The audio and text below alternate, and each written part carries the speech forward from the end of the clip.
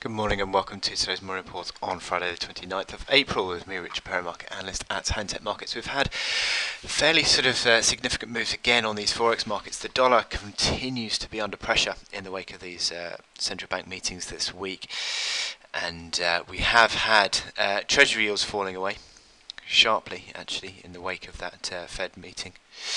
Look at these falls in the wake of the Fed moves in September, December, March, and I haven't yet put on that, but the April meeting was this one here.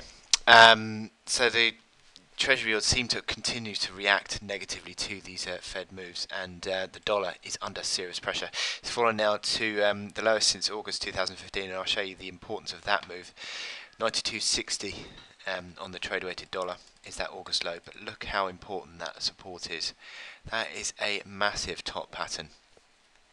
I'm not calling this as a big breakdown, but just the fact that that support at 92.60 is a significant level of August last year, and we seem to be sort of falling back towards that now. Yeah, the dollar is under pressure across all the forex majors, and you're seeing that across all the markets as well. You're seeing gold strongly higher, testing some key resistance, and also the oil price continues to make gains as well. Equity markets are under pressure. We've seen Wall Street falling away into the close yesterday. Downside pressure from the weaker than expected growth numbers on the advanced reading of GDP for Q1, and also Apple as well.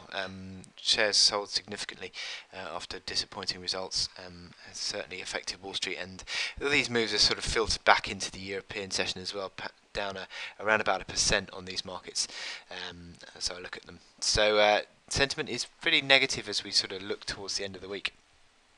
Now, what have we got to look forward to today in terms of our economic announcements? Well, we have Eurozone inflation first of all, and that's expected to drop again. It's not.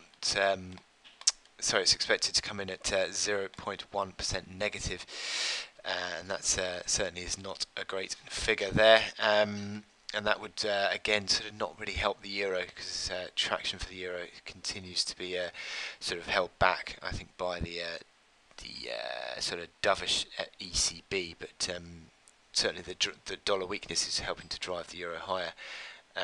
But whether that inflation data would sort of put a curb on that strength remains to be seen.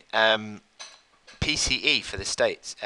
This is the Fed's preferred inflation data. That's at 130. Expected to come out at 0.1% on the month-on-month data, and that would actually be a very slight dip on the PCE year-on-year data, back from 1.7, but still. Not really getting a great deal of traction out of inflation in the States, and it's something that the Fed is still obviously looking out for. And we've also got the final reading of Michigan sentiment at 3 o'clock. Now, the final reading last month was 91, and this is the first reading that we had, or the flash reading, I should say, of Michigan sentiment was 87.7. Sorry, 89.7, and it's expected to slightly improve to 90.3, or around about 90 if you're looking at Reuters estimates. So that would be a continuation, if that were to be confirmed, of this decline in the sentiment in the last few months, but nothing too significant, but still something that the Fed would also be interested in, especially considering the disappointment that we had in consumer confidence, this conference board's consumer confidence number, on I think it was Tuesday.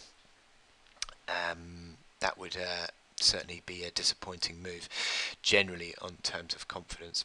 So my chart of the day is again looking at the dollar weakness, and this is the dollar ruble, and emerging market currencies have been continuing to rebound against the dollar in the last few months, and as you've seen on that dollar index, we've got continued correction in the dollar, and this dollar ruble chart seems to be continuing to sort of retrace all the way back to this 60.71 support that we saw of the October low. And the dollar ruble level seems to be no different to that. You've got this sort of consistent lower highs and lower lows, You've got the old support becoming new resistance. Interestingly, that old support around that 76.4% fib level has become the new resistance, and then you're sort of breaking down from that level, and you could sort of measure a downside break target, arguably, taking the sort of width of this what looks to be a bit of a trading range, about 2.4 ruble, and if you measure that down, that gives you a projection target from the downside break below 64.60 back to 62.20. If I zoom out, that's interestingly enough, that sort of coincides pretty much with that low there on the 4th of November, but it certainly looks as though now we're sort of trading clear of that 76.4% fib level, that we're going to get a full retracement. Look at these momentum indicators, negative across the board, configured negatively on the RSI, MACD and stochastics, turning lower, even still with further downside potential in the current move as well. You'd certainly say that on the RSI, and the MACD lines beginning to turn lower as well. So it's a trade I think you continue to run, and I think certainly it looks like we're going to have a full retracement back to that 100% fib level of, or 100% retracement I should say, sorry, back to 60.71.